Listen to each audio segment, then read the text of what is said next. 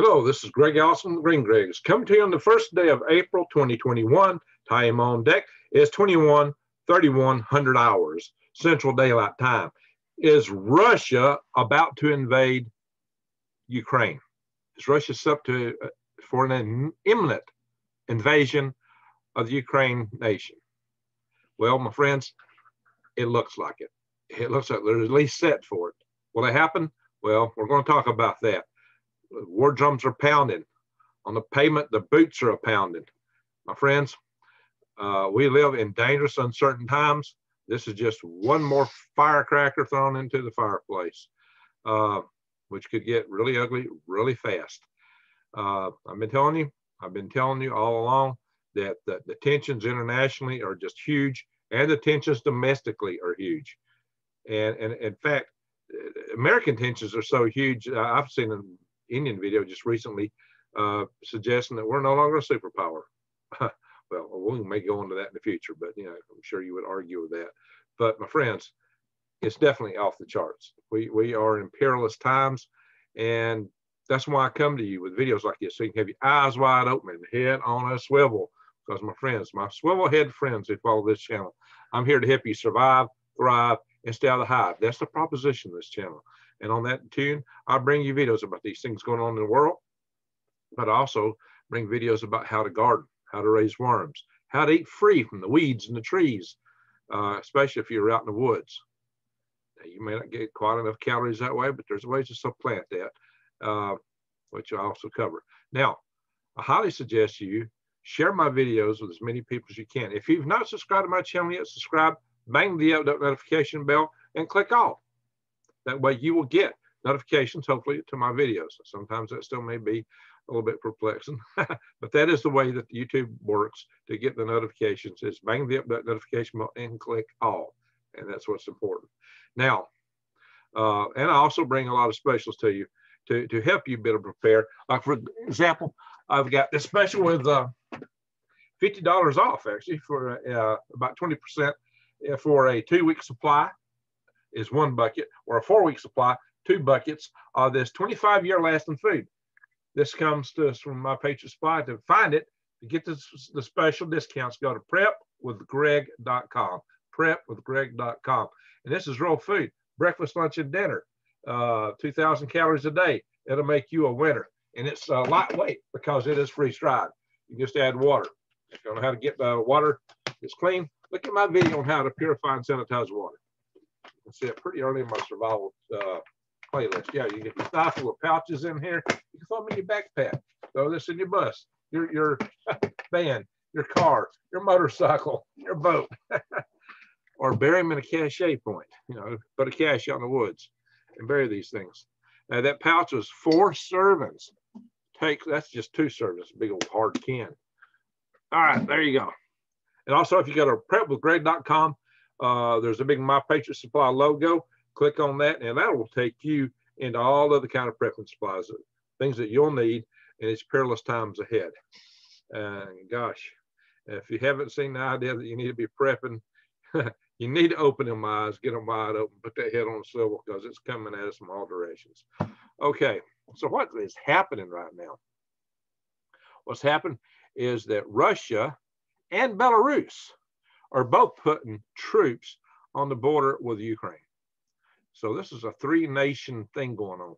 And as you may be aware, the Ukrainian army and military is right now engaged in fighting with pro-Russian separatists in the Donbass region of Ukraine. And they call themselves the Donetsk People's Republic. That's what the separatists call themselves. As you may know, Eastern Ukraine is heavily ethnically Russian. Now, I don't know if that's because Russians went in and replaced those people, or if that's just, Russia did have a program of moving people around in countries to try to mix everything up to make everybody pretty much Russia, or so there wouldn't be any, too much pull for countries to get out of the Warsaw Pact back in the Cold War days, or so that Russia would have dominance over a lot of countries. Now, that may not have totally panned out, And again, this could have just been osmosis of peoples or just how they wind up. I don't know how it is that Eastern Ukraine is predominantly ethnically Russian, but that's the way it is. How much predominance it is, that's maybe questionable. Crimea, though, is like over 99% ethnically Russian.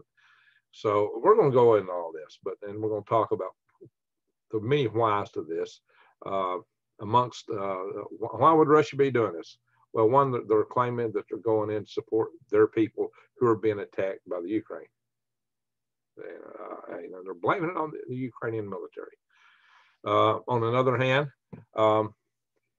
Ukraine is a prize for Europe and Russia.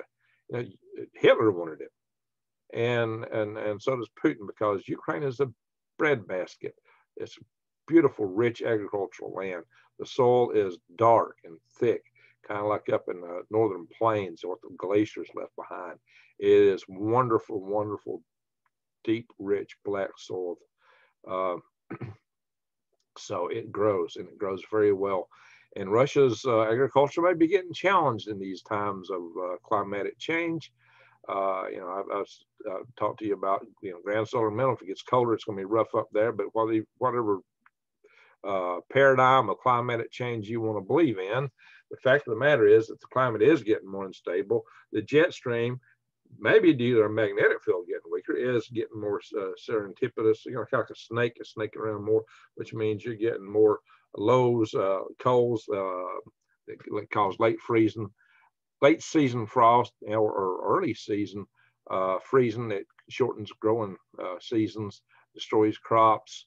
So it's getting harder to grow farther north, like in Russia. So Ukraine looks very attractive. It's also attractive from the standpoint of logistics and gas supply lines, and just a whole number of other things. As a matter of fact, Russia's always kind of felt like they owned Ukraine anyway. They've always felt like Ukraine was theirs more than a lot of other places. And so Putin has a great dream of reunifying Ukraine, I guess the whole thing. As you know, there was a lot of this, the recent conflict that was going on back during the Obama administration had to do with the elections, actually. There was a pro-Russian president elected by Ukraine, and some of our boys, CIA, whoever, toppled him and installed somebody else. It was kind of a coup. And that greatly upset Russia. Because this new guy was not wanting to join NATO, as we were trying to get Ukraine to go back in the day. And so Russia went in and was supporting the separatists in those days too. And so we've had a previous conflict here. So Ukraine is very much in the tension, the tug of war between Russia and Western Europe. And so there's a lot of things in play here, but one of the things in play is President Biden. President Biden and his administration basically told Russia, says, hey, we're not going to roll over to you anymore. Russia says, oh, yeah, you don't look particularly strong to us, and Biden is exactly the resolute picture of strength and determination these days, because he doesn't get that face. It looks like he's about to cry for the most part. So, Biden doesn't exactly exude the image of great strength and determination, resolute power. It just doesn't exude from him, if you know what I mean. In a tough guy world, a bully wants to pick on somebody that just don't exude that, if you know what I mean. So there you go. Let's go into some articles here. We'll show you some of this stuff. In fact, much of what I've said has already been said in other places too, and maybe different words in different ways. So I'm going to show you a whole list of articles on this. I might even play a little video, skip around toward the end here. Some videos. All right. Is Russia about to invade Ukraine? What's going on here is that there's huge units moving in. Troops, armored personnel carrier, mobile artillery, tanks. The thing that's speaking volumes to me is that a lot of these vehicles are the heavy duty a lot of the cargo type vehicles and trucks are the heavy duty versions that would be used to transport large amounts of ammo. That says a lot, and the fact that they're all going up on the border. So we're going to go right down here. And let's see, Russian TV channel Russia Today indicated Moscow is going to support the troops of the self-proclaimed Donetsk People's Republic to come home. Does that mean they would annex them in Russia? Come home. The coming days could be a major watershed for the regional's military geopolitical situation. I mean, coming days. This is imminent, guys. The West has always assumed that Moscow was more than happy with the current situation, controlling not only Donbass region, I'll show some pictures of this, but also preventing Ukraine from joining NATO. To expect Putin to be content with this stalemate, however, without having any option for a diplomatic resolution, seemed overly optimistic from those powers. And here again, Russia's ultimate dream is to unify Russia and the Ukraine. Why? It's a breadbasket. Why? Climatic changes are upon us. I'm back in on grand solar minimum, you know, there's being the driving cause of that. But take it as you will. And Moscow says that they've been hampered by this Minsk Accords. The Biden administration here, which is less flexible to Moscow strategies than the previous administration, it claims. Here they are talking about that they're not rolling over anymore. So I mentioned Belarus is also involved in this. So there you go. That's part of it. I'm going to show a bunch more articles on this, but we're just going to skip around. I'm not reading everything. I'm picking on some of the highlights here to show you. Yeah, the whole lot of what's at stake here is also oil and gas moving through Europe. So here is the Donbass area, Donetsk, that's already occupied by pro-Russian military or militias, whatever you want to call them. The pro-Russian forces, it says here, they are in this area right here. This is Crimea, which Russia annexed back in, I believe it was 2016, I think. So, oh, it says 2014. Okay, 2014 is when Crimea was annexed by Russia. But they had an election, and over 99% voted to go with Russia. And let me show you a little something about this. We'll go to another map here.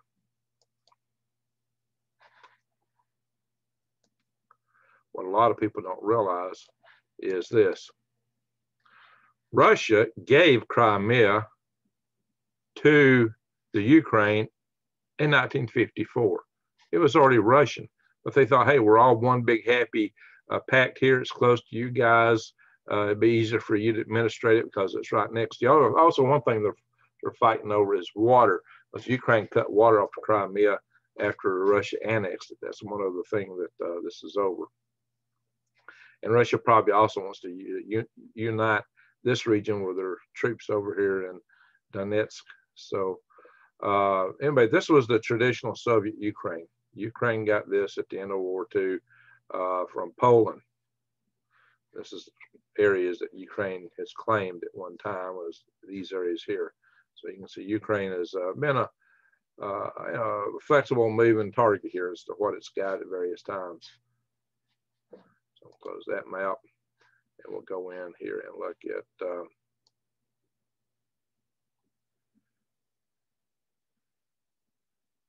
that map.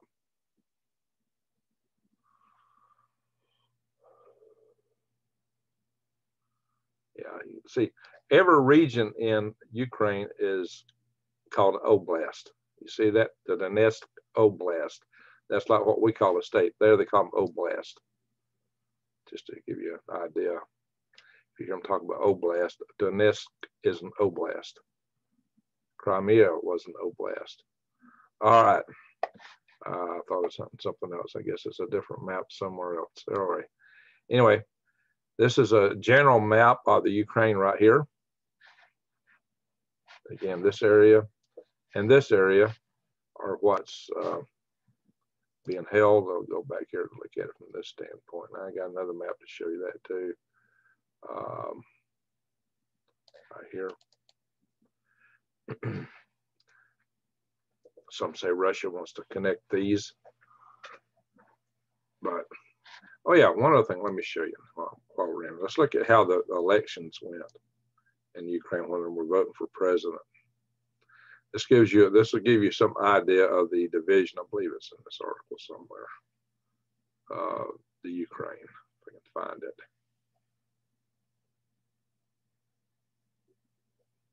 I may have seen that somewhere else. Give me a second.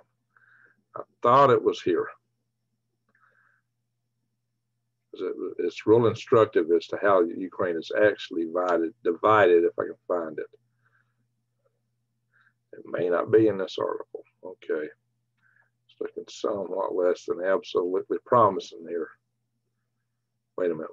Maybe I'll still find it here. A lot of stuff in here. It's a long article. Ukraine's quite a country. This is it right here. Bang. The blue areas all voted pro-Russian. Just to give you an idea. So you might figure that the areas that are blue are predominantly, perhaps predominantly ethnic Russian. Definitely over here in eastern Ukraine. And if Russia were happy to take these, if these places all voted to go with Russia, and I'd say let them go. But Russia shouldn't be going all the way and taking it all. And I'm definitely a believer that people should have self-determination, that nobody should be owning or possessing another people, that all this would be going under military adventurism, though, is aghast. But that's what's happening. So, and this article in Wall Street Journal says Russian troop movements on Ukraine border test Biden administration. Maybe they did in part to test the administration, but I think they had other bigger reasons to do it. Biden probably just gave them kind of an excuse by basically tempting them, said, we're not going to roll over for you anymore. And, you know, Mr. Putin's a tough guy. He's going, oh yeah, you call me names, you said I was a killer, I'm this, I'm that. So yeah, watch this. So a lot of vehicles, a lot of convoys, big convoys and trains are moving. According to my friend Lee Wilbarger, there's like 25 divisions already on the border and another 28 coming. Now, divisions are large. I don't know if he actually meant divisions or brigades or battalions, but he showed in his video lots of armor moving, and we'll show you that in a minute. What I want to show you here is that, yeah, U.S. believes are concerned. They called it likely a training exercise. But a training exercise is not going to be moving a lot of ammo, maybe a little bit, but not a lot. So we had our Joint Chiefs of Staff, Mark Miley, and also our Secretary of State also talking with officials in Russia and the Ukraine. And let's see here. I was going to show you something. I'll find it down here. Here it is.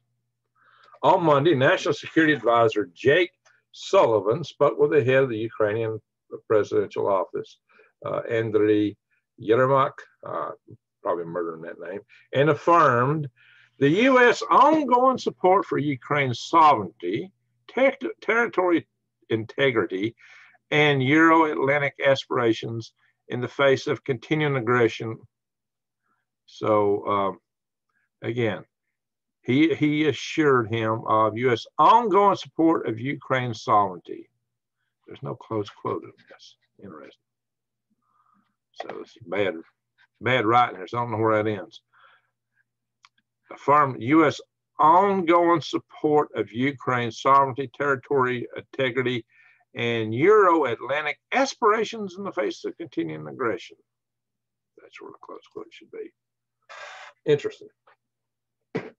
Ongoing support for Ukraine. How are we going? What is our ongoing support going to be? Clap our hands? Is that the extent of it? My friends, I don't think we're going to do much, to be honest. In this case, I don't think we're going in. I may be wrong. I think this will make the world a lot more unstable. I think it may lead to other conflicts, but I want to talk about that in a minute, but I don't think we're going in. A buildup of troops on the Russian border of Ukraine has prompted fears of more violence in the breakaway region of Donbass, as you see here. Oh, maybe I closed, I thought I had Lee Wilbarger's video up. I must have closed it. I had a video I just wanted to show you. I have closed it here, probably accidentally. No, this is it. I'm on it now. This is Lee Wilbarger's video.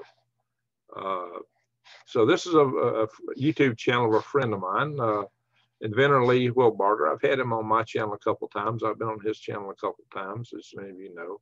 He did a video on this last night. I've already seen some articles on this and had thought about reporting it last night, but I did 4 videos yesterday, guys.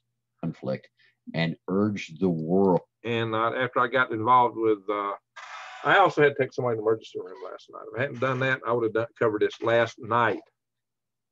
To pay attention. Right after that happened, this military convoy was seen moving into Crimea. That's the voice of Lee Wilbarger.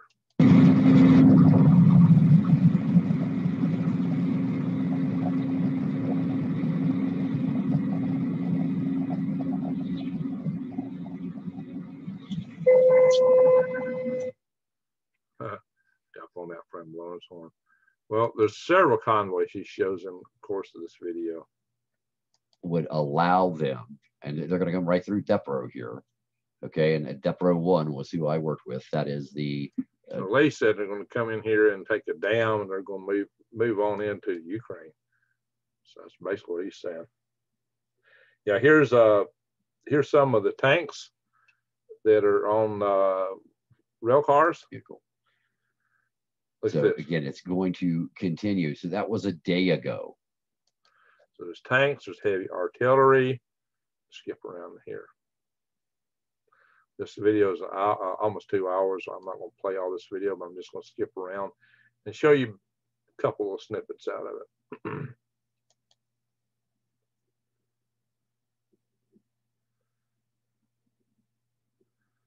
Well,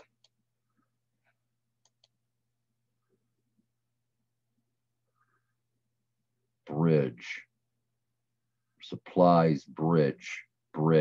So yeah, they're going across a large waterway with that. And the way you can tell that.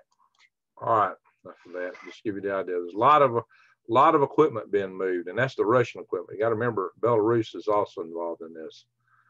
So the funny thing is, Moscow's foreign minister, Sergei Lavrov, said Thursday, which is today, any attempts to start a new military conflict in Ukraine's war-torn east could end up destroying Ukraine. I mean, it's like, you know, he's like saying, we're not doing this, but if somebody did it, look what could happen. So, wow, it's almost ignoring that they're sending so many troops there, right? Russian foreign minister, Sergei Lavrov, today says any attempts to start a new military conflict in Ukraine's war-torn east could end up destroying Ukraine. So he's blaming it on the Ukraine itself, obviously. So here's another article in the New York Times about it. I'm not going to read all these articles. You can find them, see them yourself, because I'm bringing you the skinny here. It's taking me a while to say it all. It's because it's a big picture, but I'm still just trying to bring you the skinny. The skinny is this. Russia and Belarus are moving troops, tanks, mobile artillery. They're bringing infantry fighting vehicles, kind of like our Bradley, which is just mobile armored vehicles for infantry. They are bringing troops there, lots of them, putting them on the border. America, oh, it's a training exercise, just a training exercise. Yeah, with lots of heavy vehicles moving munitions. Lots of equipment, and a whole lot more on its way. So it's very ominous, very ominous. they are really getting in position to be able to hit and hit hard and hit fast. Oh yeah, some of these trucks, I'm told, actually have mobile bridges on them. So if the other side blasts their bridges to inhibit movement, they won't even slow them down. They'll just throw these bridges across, keep going. That's what an invasion force uses. That is what an invasion force uses. Mobile bridges. Yeah. If they're not going in, I bet they're thinking hard about it. I bet they're thinking hard about it. So what does this mean to us, though?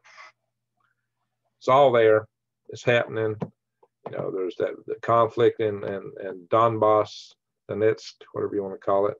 And, you know, Russia's claiming they're just backing these people up for their safety.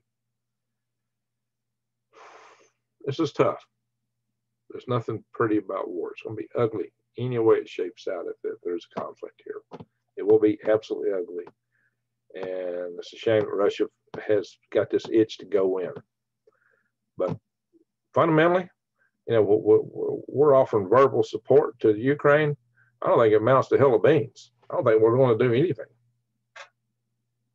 Should we? I'm not even saying that. You know, we don't have a direct interest in the Ukraine directly. I've got Ukrainian friends now. I'm sure they would argue with me, but, you know, I mean, in terms of economic interest, military interest, alliances, they're not in NATO.